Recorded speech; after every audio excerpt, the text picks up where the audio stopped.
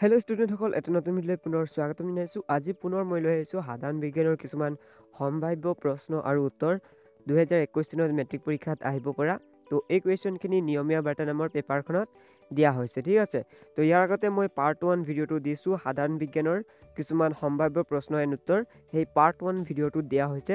যদি তোমালোকে সেই ভিডিঅ'টো নাই চোৱা তেনেহ'লে ডেছক্ৰিপশ্যনত লিংক থাকিব, তোমালোকে গৈ সেই ভিডিঅ'টো চাব পাৰা। চ' এই কুৱেশ্যনখিনি দিছে জিতুল চুটিয়াই।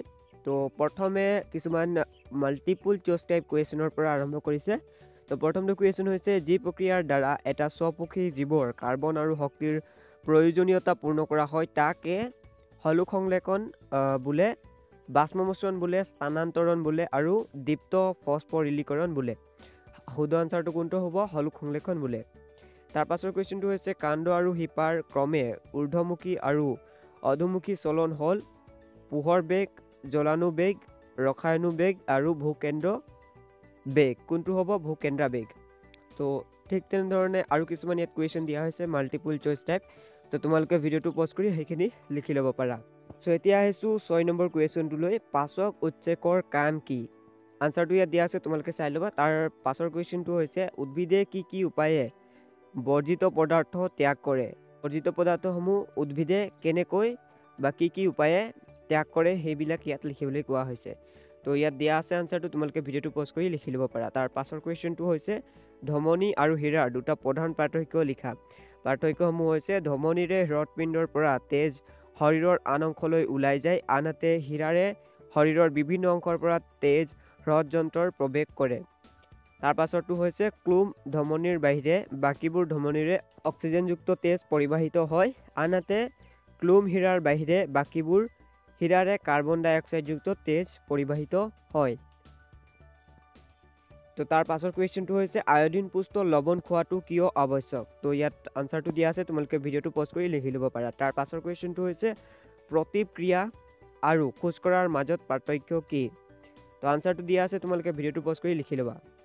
তাৰ পাছৰ কুৱেশ্যনটো হৈছে, উদ্ভিদৰ দেহত অক্সিনৰ কাৰ্যসমূহৰ বিষয়ে লিখা। তো ইয়াত কাৰ্যসমূহ লিখা আছে, লিখি ল'বা। তাৰ পাছৰ কুৱেশ্যনটো হৈছে, মাতৃ দেহত ভ্ৰূণকোষে কেনেকৈ পুষ্টি লাভ কৰে? তো আনচাৰটো তোমালোকে ভিডিঅ'টো পজ কৰি লিখি ল'বা। 14 নম্বৰ কুৱেশ্যনটো হৈছে, একোষী জীৱৰ বিভাজন পদ্ধতি বৰ্ণনা কৰা। একোষী যিবিলাক জীৱ আছে সেইসকলৰ বিভাজন কেনেকৈ হয় সেইবিলাক ইয়াত বৰ্ণনা কৰিবলৈ কোৱা হৈছে। আনচাৰটো তোমালোকে লিখি ল'বা। তাৰ পাছৰ কুৱেশ্যনটো হৈছে, সংকৰণ পৰীক্ষা মানে কি বুজা?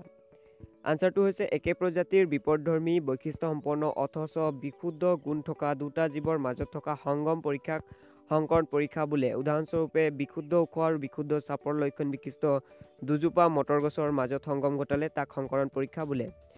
16 নম্বৰ কুৱেশ্যনটো হৈছে, প্ৰভাৱী লক্ষণ আৰু অপ্ৰভাৱী লক্ষণ মানে কি? দুটা বিপৰীতধৰ্মী চৰিত্ৰৰ মাজত সংকৰণ ঘটালে প্ৰথমে অপত্যজনুত এটা লক্ষণ প্ৰকাশ পায়। এই প্ৰকাশ পোৱা লক্ষণটোক প্ৰভাৱী লক্ষণ বোলে আৰু প্ৰকাশ নোপোৱা লক্ষণটোক অপ্ৰভাৱী লক্ষণ বোলে।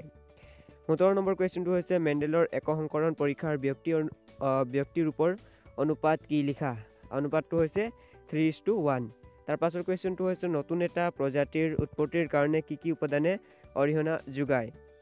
তো ইয়াত আনচাৰসমূহ লিখা আছে, তোমালোকে লিখি ল'বা, ঠিক আছে। চ' এইখিনি আছিলে কিছুমান সাধাৰণ বিজ্ঞানৰ সম্ভাৱ্য প্ৰশ্ন আৰু উত্তৰ যিখিনি 21 চনত মেট্ৰিক পৰীক্ষাত আহিব পাৰে। চ' যদি এই ভিডিঅ'টো ভাল লাগিলে তেন্তে লাইক কৰিবা আৰু বন্ধুসকলক শ্বেয়াৰ কৰি দিবা। চ' তেতিয়াহ'লে মই নেক্সট এটা নতুন ভিডিঅ'ত আকৌ লগ পাম। Good bye.